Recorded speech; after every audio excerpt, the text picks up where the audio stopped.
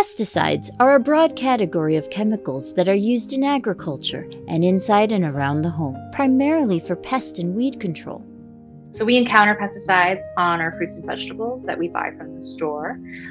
We use pesticides in our homes, like with raid sprays or bait traps, and we use them in our lawns and gardens.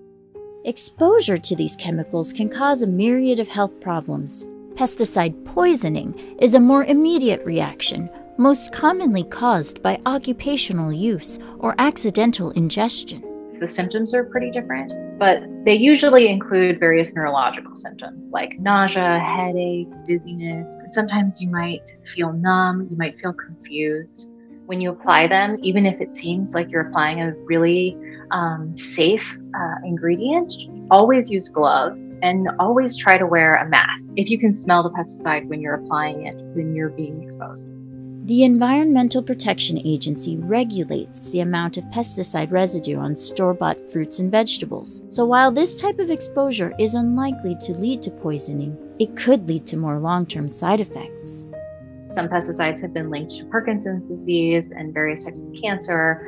And especially during pregnancy, exposures have been linked to reduced childhood IQ, behavioral problems, cancer, and birth defects.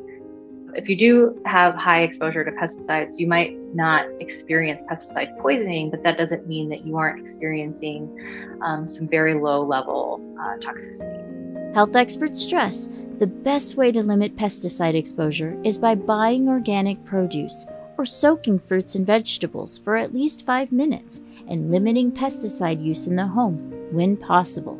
You know, it's really easy to bust out a spray when you see a cockroach or a bug that you would like to kill.